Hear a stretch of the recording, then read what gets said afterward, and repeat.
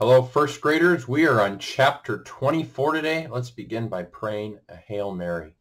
In the name of the Father, and of the Son, and of the Holy Spirit. Amen. Hail Mary, full of grace, the Lord is with thee. Blessed art thou among women, and blessed is the fruit of thy womb, Jesus.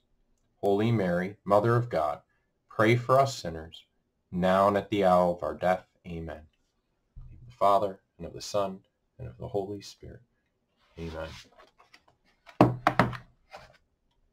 All right, chapter 24, page 95. God gives you his life. We were buried, therefore, with him by baptism into death, so that as Christ was raised from the dead by the glory of the Father, we too might walk in newness of life. From Paul's letter to the Romans, chapter 6, verse 4. Very important. Paul speaking about baptism. That's what we're going to talk about today. See the little baby there being baptized there, right? Adam and Eve sinned. It meant that all the people born after them would have Adam's sin.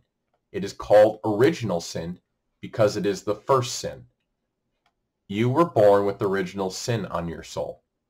This means that when you were born, there was none of God's life of grace in your soul. You were made for baptism. All right, so that's why we're baptized, because we aren't born with God's grace. We need to receive that. So the sacrament of baptism washes away the guilt of original sin. When you were baptized, your soul is filled.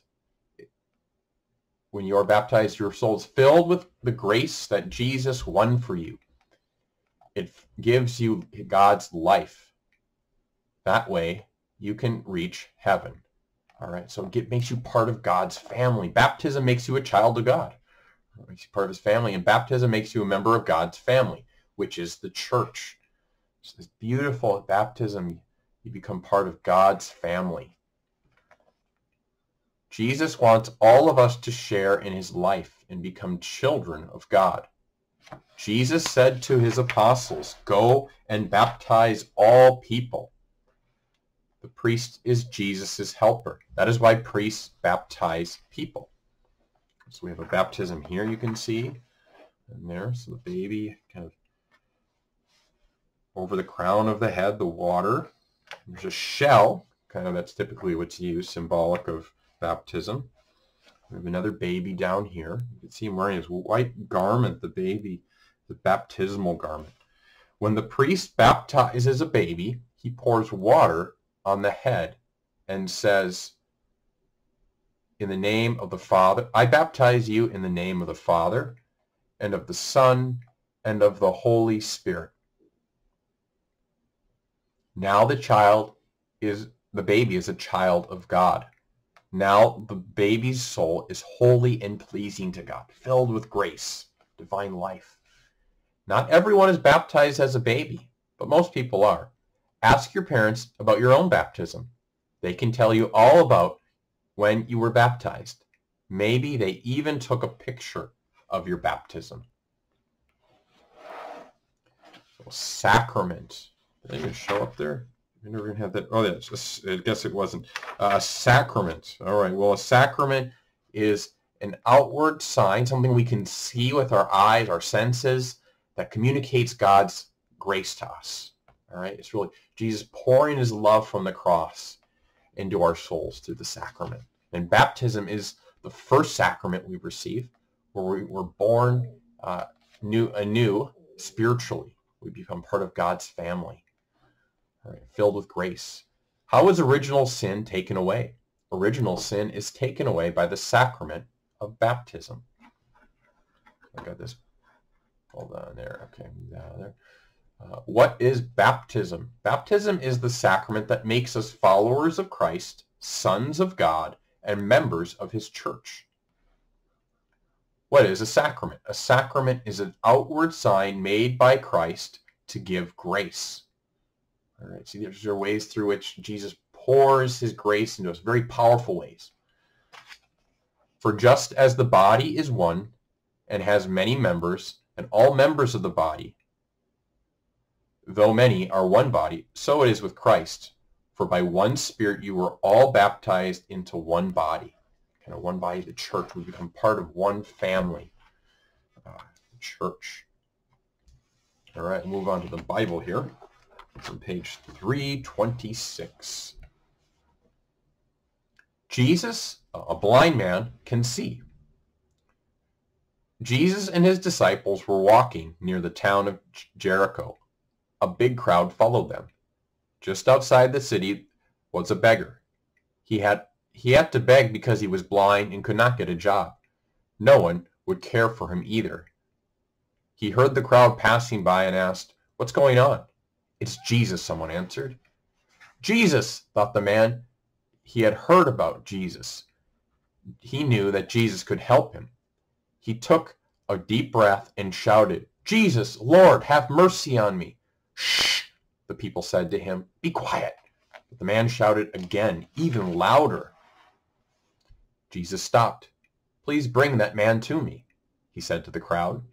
The people near the blind man looked at him. "How about that?" they said. "Jesus wants to see you." The blind man got up right away and threw down his coat. The people helped him walk to where Jesus was. "What do you want me to do for you?" Jesus asked him. "Lord," the blind man answered, "I want to see." He knew that Jesus could heal him, and Jesus was glad that the man believed. "Now you can see," Jesus said. At once the man could see. He was so happy that he followed Jesus down the road. A short story about Zacchaeus. Jesus was visiting the town of Jericho. Crowds of people came to see him. Jesus was surrounded by people. One man in the crowd was named Zacchaeus. He wanted to see Jesus, but he was short. He tried to see over the people's heads, but he could not. So he ran down the street where Jesus was headed and climbed a tree. As Jesus came down the street, he saw Zacchaeus up in the tree. "Zacchaeus," Jesus cried out, "come down from there. I must stay at your house." Zacchaeus got down just as quickly as he could. "Hello, hello," he said to Jesus. He was very glad that Jesus had seen him. The people in the crowd mumbled and grumbled. "Zacchaeus is a rich and cheating tax collector," they said with anger. "Why does Jesus want to stay at his house?" But Jesus wanted to do what was right. "I will give half of what I own to the poor," Zacchaeus said to Jesus, "and if I cheated anybody out of anything, I will give him back 4 times as much." Zacchaeus meant every word. Jesus was very pleased. "This man has become a true believer," Jesus said. "This is the kind of person I am looking for." And Jesus went to Zacchaeus' house. Mary's present. Jesus had many friends in the town of Bethany. His good friends, Lazarus, Martha, and Mary lived there. One day, Jesus' friends invited people to a special dinner. They wanted to honor Jesus. Martha served. Lazarus sat at Jesus' table. All of a sudden, the whole room smelled wonderful. "What's that smell?" everyone wondered. Then they saw. Jesus had opened a jar of perfume. She had poured it on Jesus' feet. Then she wiped his feet with her hair. But Judas, one of Jesus' disciples, thought this was a big waste. "What is she doing?" Judas asked with anger. "That perfume is worth a lot of money. We could have sold it and given the money to the poor." Judas did not really care about helping the poor people. He just wanted more money in Jesus' treasure box so he could steal it. Jesus knew what Judas was thinking. "Leave Mary alone," Jesus said. "God wanted this to happen. She is getting me ready to be buried. You will always have poor people among you, but you will not always have me."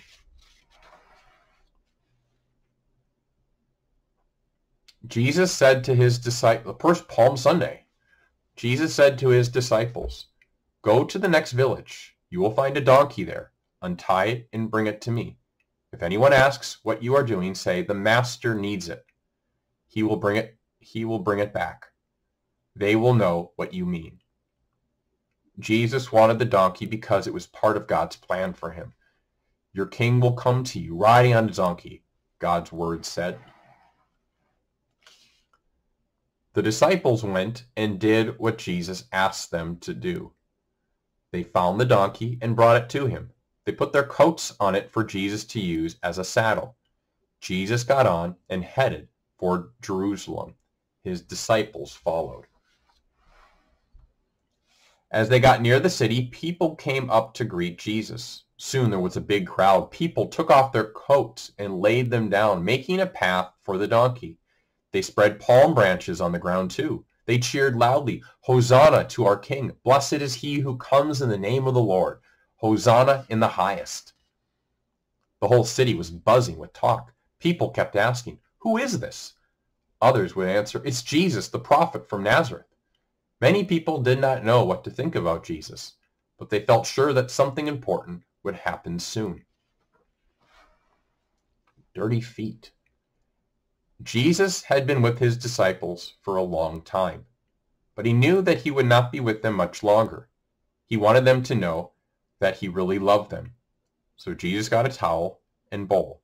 He filled the bowl with water. Then he began to wash his disciples' dusty and dirty feet. His disciples could hardly believe their eyes. When it was Peter's turn, Peter stopped him. "No, Lord," said Peter. "You shouldn't do this. Only servants wash other people's feet." Jesus said, "If you really want to be my disciples, you must let me do this." Peter obeyed. Jesus washed Peter's feet. Then he washed everyone else's feet too. When Jesus was done, he sat down to teach them. "You call me master, and that is right. But I also help you and serve you. That is what I want you to do for each other," Jesus said. "Do not think you are better than others. Instead, serve and help. Now you understand what I have done. If you do the same thing, God will bless you." That concludes. There's our scriptures. We'll get to the Last Supper next time. All right, let's conclude by praying to our guardian angels, all right, that they protect us. Guardian angel, angel of God prayer. In the name of the Father, and of the Son, and of the Holy Spirit. Amen. Angel of God, my guardian dear, to whom God's love commits me here, ever this day be at my side to light and guard, and rule and guide. Amen. In the name of the Father, and of the Son, and of the Holy Spirit. Amen.